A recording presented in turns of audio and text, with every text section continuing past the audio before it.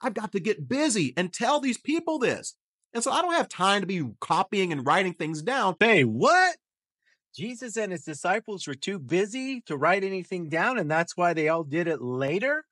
Are you seriously going with that argument? Hello, this is Michael Beverly. Welcome to my channel. This is another edition of Scripture Scrutiny, where I look at various topics in the text, errors, admissions, contradictions, weird things, or just different ways people look at it.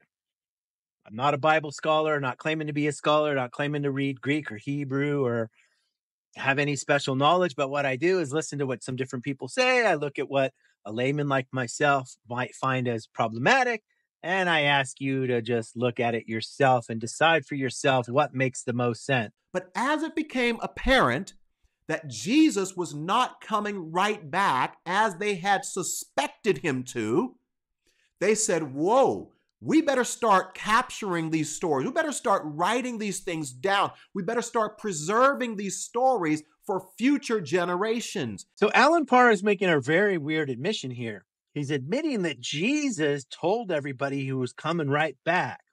And if he's not admitting that, then why didn't they write stuff down? Like if Jesus knew he was coming back way in a long time, and future generations would need this stuff written down accurately. Can't have it both ways, Christians. If Jesus knew that he was not coming back right away, why did he tell everybody? And even even just take what Alan just said at face value. He said, when it became apparent Jesus wasn't coming back, they all had a holy crap moment and started writing stuff down. And that's going to be important when we get into our scriptures in Mark today, because there's a big error in some translations or the other one, and we don't know because we don't know what Jesus actually said. And that's apparent by the translation conflict. And that was one of the reasons why they started writing the Gospels. Remember, culture started moving from an oral communication to written communication. So they needed to make sure that they kept up with the times. Now, apparently, Alan Parr hasn't heard about the Jews, because see, the Jews wrote stuff down. They'd been writing stuff down for a long time. In fact, what the Christians call the Old Testament was written in this book called the Septuagint, which is a Greek translation of the Hebrew Scriptures. This had been around for a while, so Alan is just blowing shit out of his butt. He either doesn't know what he's talking about or he's lying to people. I suspect he's just naive. But it's very telling when these Christian apologists say stupid, naive stuff. Like, I'm not a scholar, but come on, don't tell me don't tell me you're a Christian preacher and you don't know what the Septuagint is. Jeez. Okay, now in case anybody knows Alan Parr, wants to, set him straight a little bit, he can just go over here to this thing called Wikipedia. It's a thing on it's on something called the internet. And if you notice here, the Septuagint, or the translation of the 70, often abbreviated LXX,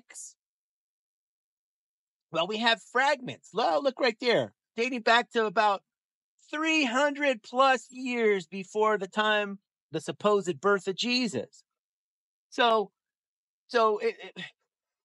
it's estimated that the Septuagint was finished up somewhere maybe in around 100 BCE, give or take. I mean, some of this stuff might be off by a few years or so, but it seems like it was completed between 100 BCE and 300 BEC, roughly. Now, I bring up the Septuagint only to make the point is that Septuagint wasn't original writings. The Septuagint was Greek translation of the Hebrew Bible, the Hebrew books, the Torah, the Pentateuch, the Tanakh.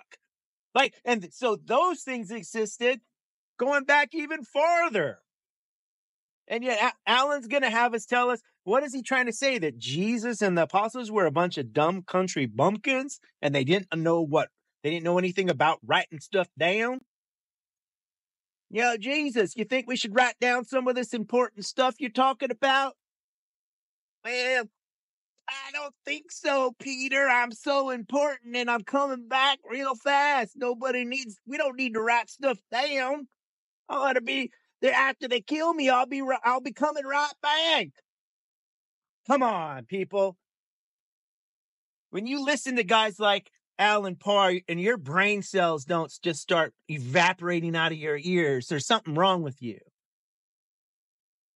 It's just dishonest. And I hate to make light of it, but these Christian apologists just piss me off because they're so dishonest. Moved with pity, he stretched out his hand. Jesus was indignant. He reached out his hand. Okay, now remember we're in Mark chapter 1. Jesus is starting off his ministry. He gets baptized. He gets tempted by the devil. He goes into a synagogue and casts out a demon. Then he heals the mother-in-law of Peter of a fever. And then he's healing lots of people. The whole town comes to him. So in verse 35, it says, very early in the morning, while it's still dark, Jesus got up, left the house, went off to a solitary place where he prayed. Simon and his companions went to look for him, and when they found him, they exclaimed, everyone is looking for you. Jesus replied, let us go somewhere else, to the nearby villages, so I can preach there also. That is why I have come. So he traveled throughout Galilee, preaching in their synagogues and driving out demons. In verse 40, a man with leprosy came to him and begged him on his knees, if you are willing, you can make me clean. Jesus was indignant. Now, this is the NIV that I'm reading from. And the last little clip of Jesus, he used the word indignant. But if you notice right before that clip, there was a clip from The Chosen, which had Jesus being moved by pity. There's other verses that have Jesus being moved with compassion. Now, what are we to make of this? This isn't just a small word choice, because being indignant is a lot different from being moved with compassion or having pity. In fact, it's kind of the opposite. Now, I'm not claiming that this difference changes some theology. Obviously, most of us would agree that there are times when it's appropriate to be angry, and that wouldn't be something we would say is always a sin or unethical or immoral or wrong. But Jesus was indignant is confusing here. Why is Jesus mad at the leper? The text doesn't tell us, and the other texts, other translations, apparently have Jesus being moved with compassion or having pity. In any case, the leprosy left him immediately. The guy's cleansed, and Jesus sent him away at once with a strong warning. See that you don't tell anyone, but go show yourself to the priest and offer sacrifices that Moses commanded for your cleansing as a testimony to them. Instead, he went out and began to talk freely, spreading the news. As a result, Jesus could no longer enter a town openly, but stayed outside in lonely places. Yet the people still came to him from everywhere. Hey, what's up? Welcome to the Christian Bro Code YouTube channel. I'm your bro, Mario Escobedo. So I'm going through the Gospel of Mark. I'm doing a Bible study on the Gospel of Mark. And the purpose for doing this is that I want to learn how to grow as a disciple of Jesus. Que anda, cabrón? So why is this guy the bro code? Why is he studying Mark? Well, for a different reason from me. I'm studying Mark because I like to dive into the truth. And I found that these Christian disciples like to study the Bible so they can recommit themselves to Jesus. They can reassure themselves that they believe the truth, that they can feel. Sometimes it's virtual signaling. What I know for a fact is there's a whole bunch of Christianities. And if you go back historically, there was even more Christianities. And my contention is, I can't trust any of you all to tell me which is the right version. If you can acknowledge that the earliest copies of the text that we have are quite late, that's just the historic reality, then you don't know how many other words got changed now, do you? Now, what do Christians like to say? They like to say, oh, we have so many copies of the New Testament, and the church fathers wrote stuff down. We could recreate the whole Bible just from church father quotes. And we have copies, like it's way better than Homer.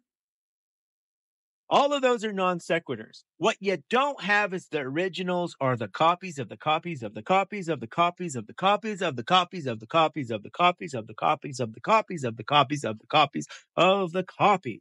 I'm not doing a study on every single passage in Mark, but I'm trying to look very specifically for those passages that talk about something that Jesus did that I can imitate. Now, this one hits a little close to home because the last church before I deconstructed and became an atheist that I was part of was the Vineyard. Now, the Vineyard was founded by a guy named John Wimber. Carrying on, John Wimber's thing was doing the stuff. So he said, hey, when I was in the world, the devil let me do, all the stuff like drugs and parties and sex and good times and rock and roll. So when I came to become a Christian, I wanted to, quote, do the stuff, meaning go out and do the stuff Jesus did. So what Bro Code guy here is saying is he wants to read in Mark about stuff or in the Gospels to do as his disciple. So I'm trying to learn how to do this. So now when I hear Christians say they want to do the stuff Jesus did, I always wonder, are you guys trying to raise the dead? No, they don't do that. Are you trying to feed a big group of people with 2 fish and a few loaves of bread? No. Are you walking on water? No. Are you stopping storms? No. Are you doing anything we can actually verify and test? You hear all these stories about Jesus curing people, but you never actually see any evidence of it, except people's testimony. Come on.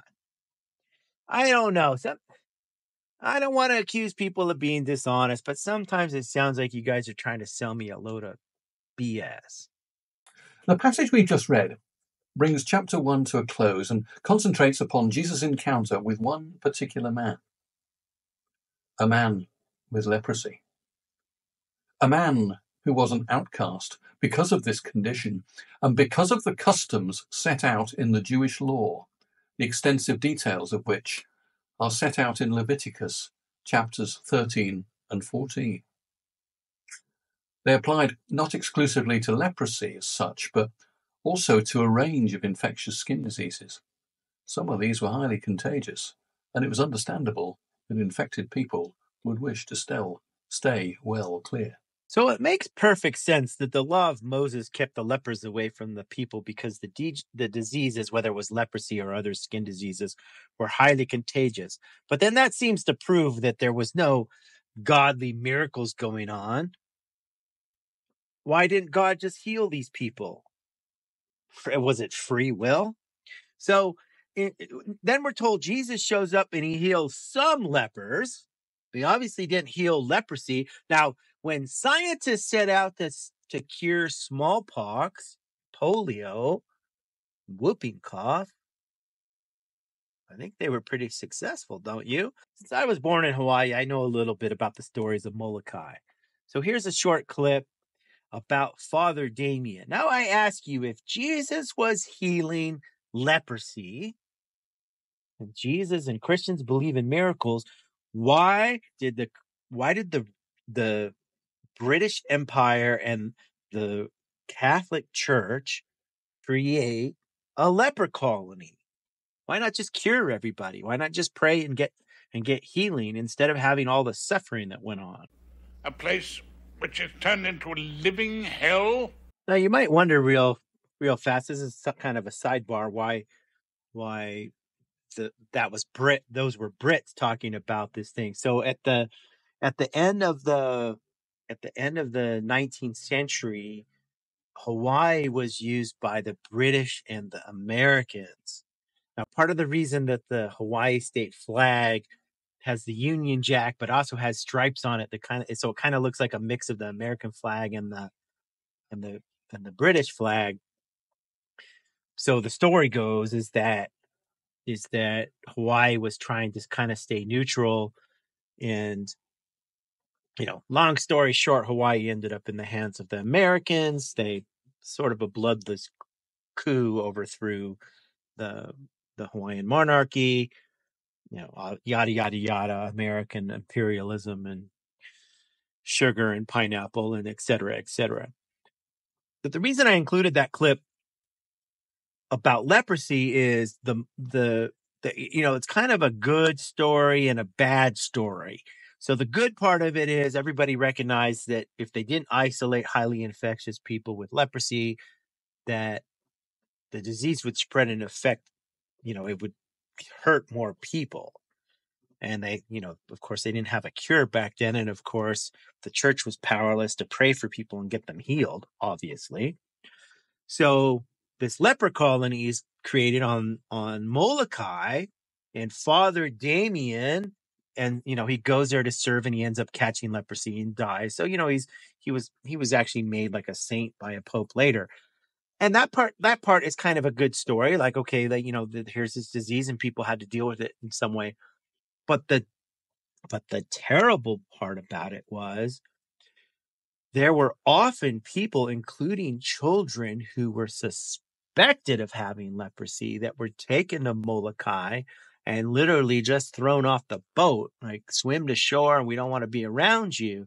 And of course, you can imagine what would happen on a colony of people that are all diseased. They all know they're going to die. And they also know people are afraid to come around them. When you throw off young kids, use your imagination about the amount of abuse and just terrible, terrible things that happen to people. So there were people that were thrown to Molokai being suspected of having leprosy that didn't actually have it. And of course, they contracted it once they got thrown into the colony.